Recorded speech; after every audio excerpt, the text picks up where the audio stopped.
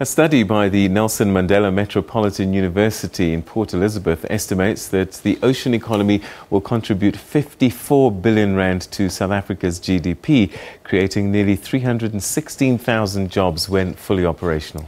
To further explore these, a total of 24 aquaculture projects have been opened across the country. A potentially multi-billion rand industry, fairly new and largely untapped in South Africa. But the tide is turning and the country is exploring every possible benefit it can draw from it. Funded to the tune of 10.5 million rand, it strikes a balance between preservation and consumption of the ocean delicacies that we love to feast on.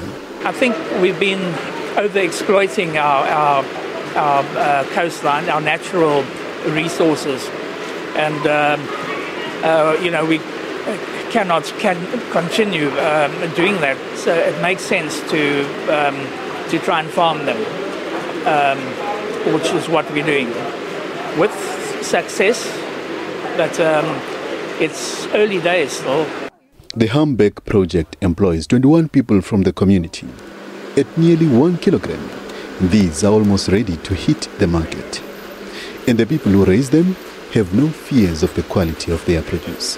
When I see the oyster and the fish to the other villages and to the other restaurants, I was so happy and I'm excited that when I see those oysters and the fishes, this is my fish and this is my oysters, and I know my fish and my oysters, they taste good. I'm feeling great to working here because I learned so many things here.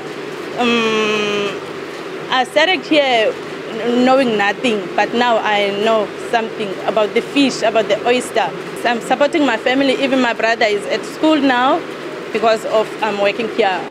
Protection of this valuable resource is also high on the agenda. These EPWP workers ensure that the coastline is clean and protected for those who derive economic benefit from it. It is important for us in order we see people that they're coming from different places in order to make friendship with us, also as well as we are proud of them that they're coming in our place of Hampe. Authorities say they try to keep conditions as closest to their natural habitat as possible. With these machines, the water in these tanks is pumped directly from the ocean. Unatiping was SABC News.